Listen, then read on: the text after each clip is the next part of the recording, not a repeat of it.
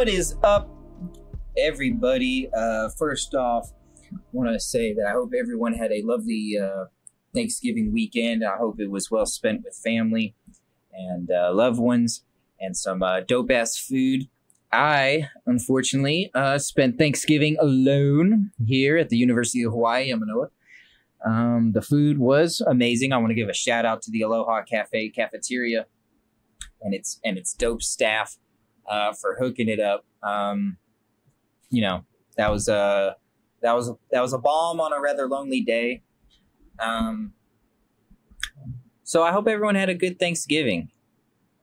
As always, we'll do some brief Rams talk, but today's episode is not going to be primarily about Rams talk.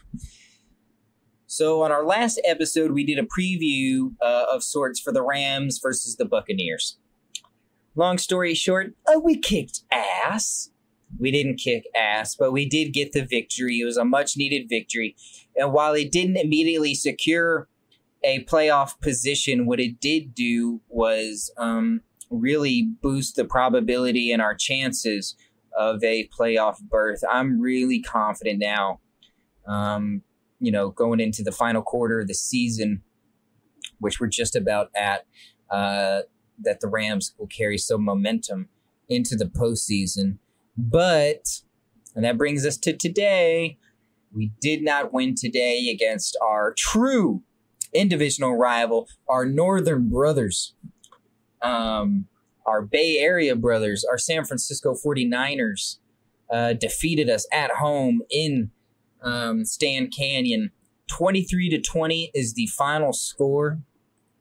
Altogether, I didn't watch the entirety of the game. We recorded some pods today. Side note, we got 2 pods coming up here in our final stretch of the Closers podcast with series regular and a dear friend of mine, Terrell Tucker.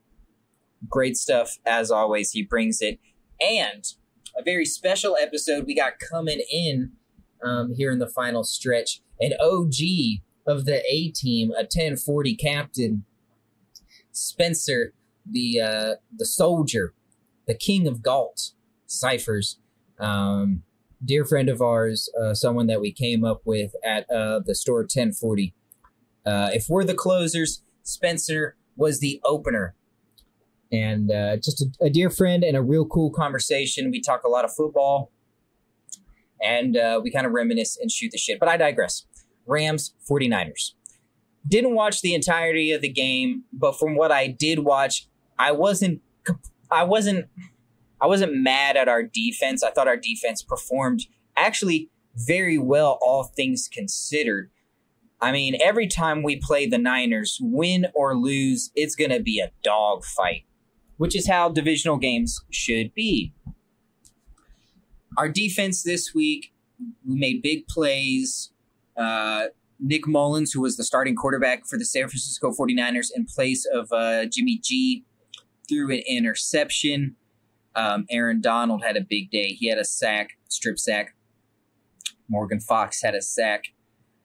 Jordan Fuller, who had 2 interceptions, the first 2 interceptions of his career against Tom Brady, gets another one against Nick Mullins, where we really fell short. And, man, it's kind of a bummer to say this.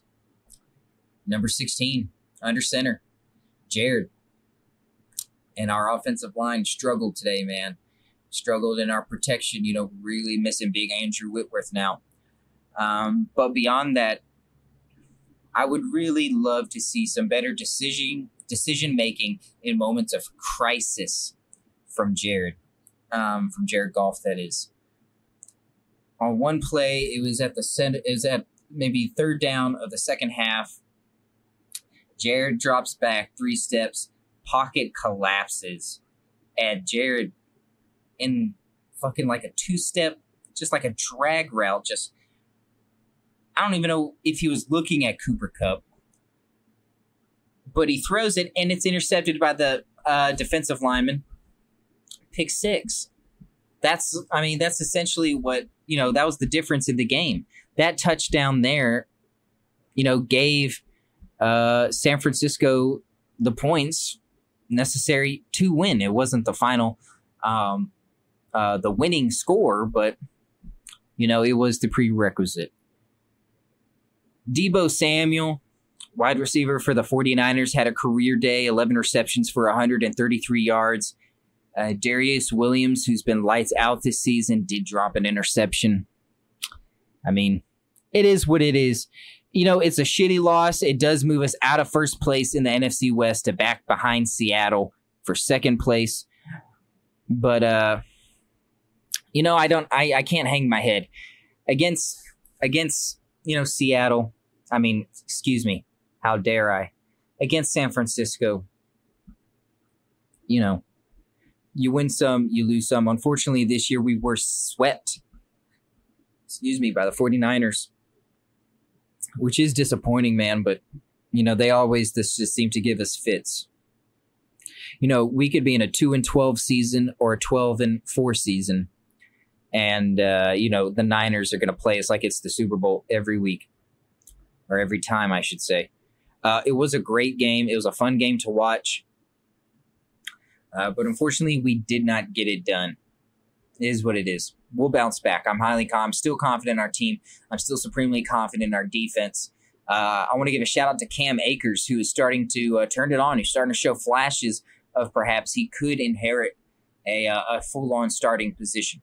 We haven't had a full-on starting, 3-down running back since Todd Gurley last year.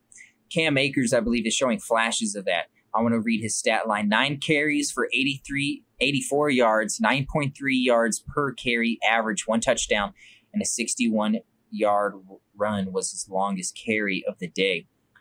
I'm really liking the progression I'm seeing out of our young players, Cam Akers, Jordan Fuller, Van Jefferson, all of which made big plays last week against Tampa Bay. So I think the future is bright for the Rams. No cause for concern yet. But moving on from football and getting into a more, I don't know if it's timely discussion or, I'm not sure what it is, man. I'm not sure if it's COVID fatigue, but I'm just, I don't know if disillusioned is the right word. Let me say this. I am a fucking proud Californian. I'm a proud Northern Californian. I was born Calaveras County. Actually, Tuolumne County. I was born in Sonora, Tuolumne County. Right above Calaveras. Grew up in Calaveras County before I left California for Kentucky. I'm a born Californian. Northern Californian, man. I'm immensely proud of that. I'm proud of our people, of our Northern Californian people, man. There's a work ethic that you'll find in Northern California that I think rivals many other places in this country. And there's a generosity and there's a culture to Northern California and a diversity of culture that I think is unique and a beautiful thing. I love Northern California. I love being a Californian. That being said, I am utterly and completely disgusted and repulsed by the actions of our Governor Gavin Newsome recently.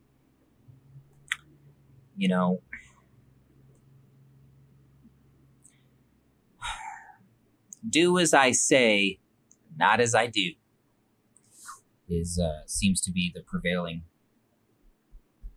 thought when it comes to Gavin Newsome. Cases are on the rise in California. The second surge is happening. It was an inevitability. We know this. The federal government this past year has failed us as an American populace. Not to my surprise, to be honest with you. There is a starch and complete, utter disconnect between those who check into Washington and those who check in a time clock in Elk Grove, California, in Stockton, California, in North Platte, Nebraska, in Hopkinsville, Kentucky. Make no mistake, ladies and gentlemen, whether it's Gavin Newsom, whether it's Mitch McConnell,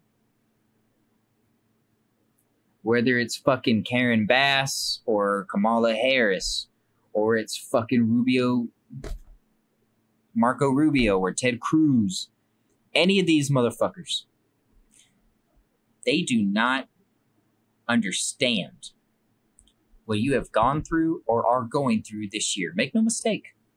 There is a disconnect. They live comfortably while you toil, while you boil under that Californian sun, and now you toil in a Californian winter to make ends meet. They are draped in finery. They live in comfort and decadence. How can we expect them to give a fuck about us? Now, I don't mean to sound all doom and gloom. Donald Trump has lost the presidency. Hooray. Clap your hands. Sing in the streets.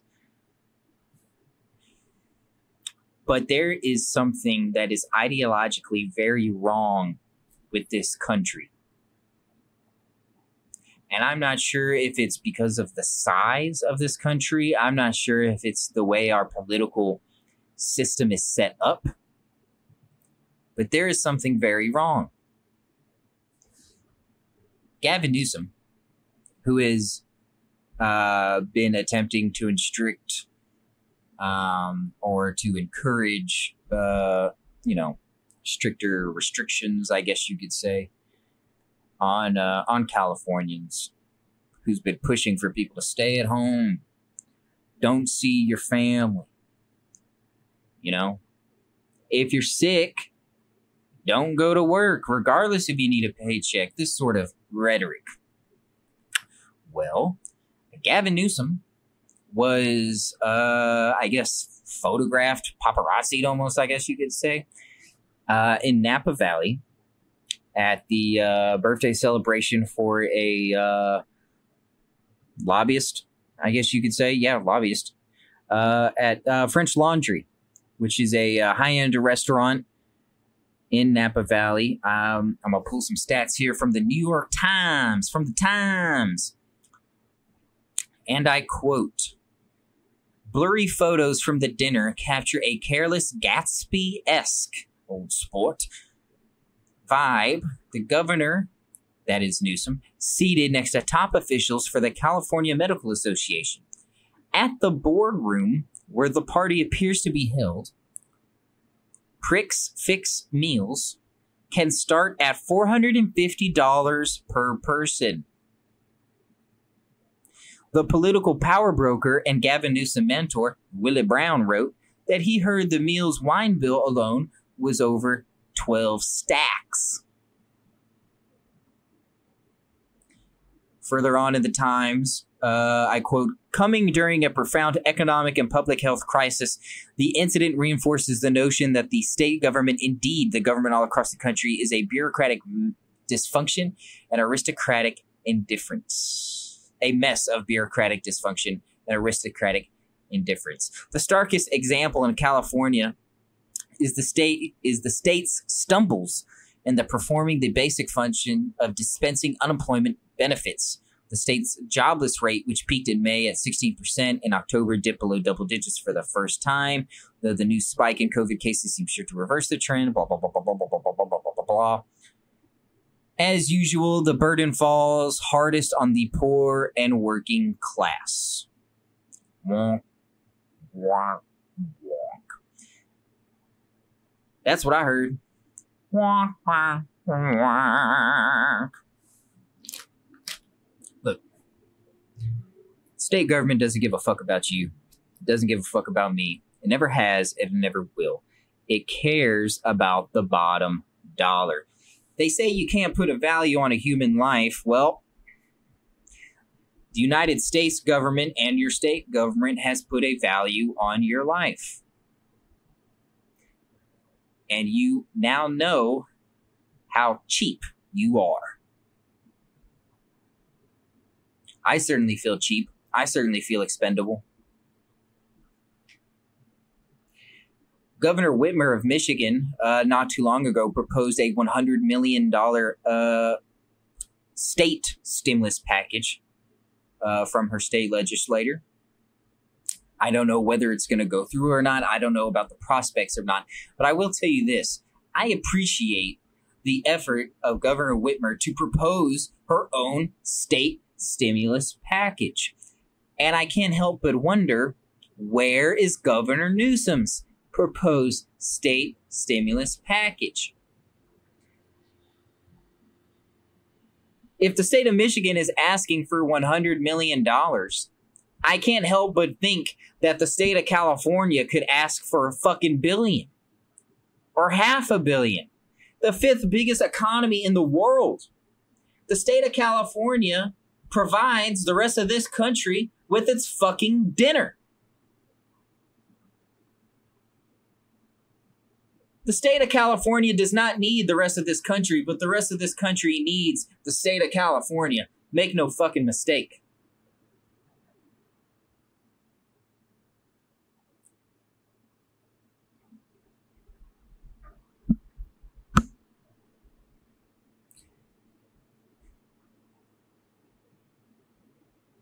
It's astounding to me. I always had a sort of sneaking suspicion of the political elites' true perspective towards everyone else, towards the poor, towards the working class. But Jesus Christ, man. Has it never been more evident that there is a proletariat and a bourgeoisie? An American proletariat and American bourgeoisie. An elitist and a working class. And those who are in control seek only to expand their control at the cost of said working class. I think my frustration comes in such a large part with Governor Newsome, partly because beyond the hypocrisy of, French Laundry and all that shit. Side note, fuck Napa Valley. Fuck Napa Valley. Beautiful. All concede. Beautiful. Beautiful land. And the employees there are, the people who live there, the people who work there are, I got nothing bad to say about these people, but for fuck's sakes. It's just one of those things. It's a for fuck's sake sort of thing. What you're doing isn't wrong, but at the same time, it's just like, dude, what the fuck? It's fuckery. Fuckery abound. Napa Valley, fuckery abound. That should be on the fucking sign. But I think my disappointment with Governor Newsome comes in the fact that I know, or I can see, that his political aspirations do not end with California. Say what you will, but it's an inevitability that this man is going to run for president. I mean, he could have ran for president as mayor of San Francisco. And now on his resume, it will say that he was the governor of the fifth largest economy in the world. And while it is marred with controversy, and those of us who, are just utterly and completely disappointed, do as I say, not as I do. What fucking bullshit.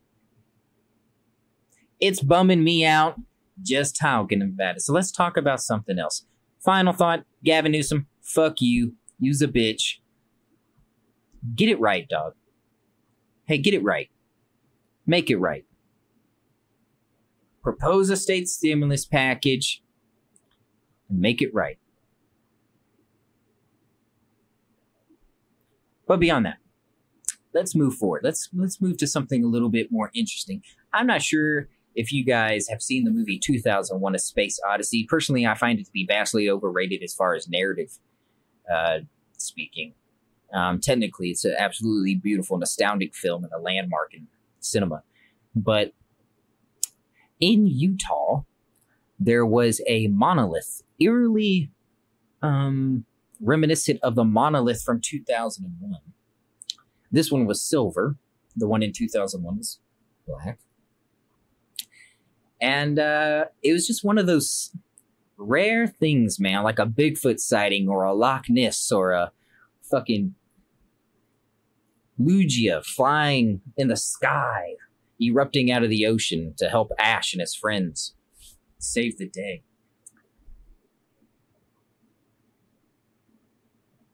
It was a healthy distraction,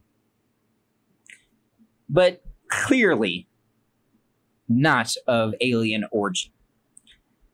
I saw a video of a gentleman who approached the monolith. I was nervous.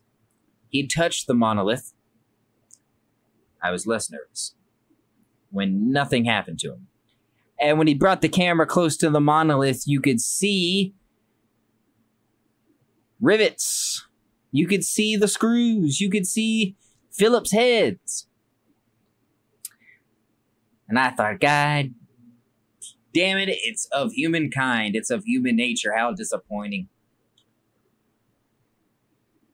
But nonetheless, a thankful reprieve from what was, on a grander scale, kind of a disappointing Thanksgiving.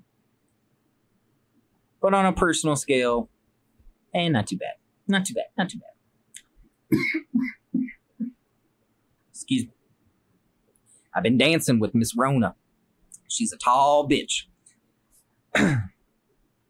Kidding aside, I'm not sick.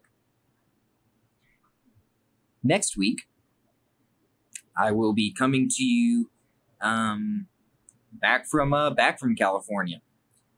I am flying back to California this Thursday.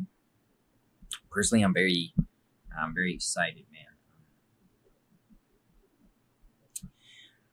Coming to UH this fall was almost like an extended quarantine. To be 100% honest with you, I'm sure there will be an episode before we wrap this program up, reflecting on the successes and the failures of UH Manoa in this respect. But I'm ready to get the hell out of here, man. I'm ready to go home. I'm ready to see my family, see my cats, see my dog, and see my peoples, man. See my peoples, see my homies. I can't stress enough in this pandemic. Personal health, supplementation, vitamin D, vitamin C, iron, zinc. You could take these things and it would be a benefit to you, as well as living an active lifestyle would also be beneficial to you, more so now than ever. And I think I'm about to go hit a run here in a couple of minutes to get my mind off this political fuckery that has pervaded me. So, anywho, as always, I want to thank you guys for stopping by. I do want to encourage you guys to keep a keen eye out for upcoming episodes, not just of Hang 10, but of our Closers Network. This past Friday, Marco released Closing Out the Week with Marco Alvarado. I thought it was a very good episode. I highly encourage you to check it out. The Closers Podcast, which can be found on YouTube, our own channel. You can find Hang 10, this episode, and past episodes on the Closers Podcast YouTube channel, as well as our flagship program, The Closers Podcast. We have 2 episodes upcoming that feature Terrell Tucker. As I stated earlier, it's a great episode. Highly encourage you to check it out. And our old pal Spencer Cyphers. We also have Gabby the Goose coming up. And maybe some more surprises. So highly encourage you guys to check that out. I think we're putting out some good content here in our as we're rounding out third base and heading to home. So you can follow me on Instagram at Quintessential39. That's Quintessential with 2 N's, basically my first name and Essential, or Tessential. You can follow Marco at Marco_avocado, AVA-cado. And you can follow the Closers Podcast on Instagram at The Closers Podcast and Facebook at Closers Podcast. Drop the. As always, I am your host, Quinn Kalani. Thanks for stopping by. Stay safe. Stay smart. God bless. Let's all take a deep breath. 2020 is almost over, y'all. We're pushing through.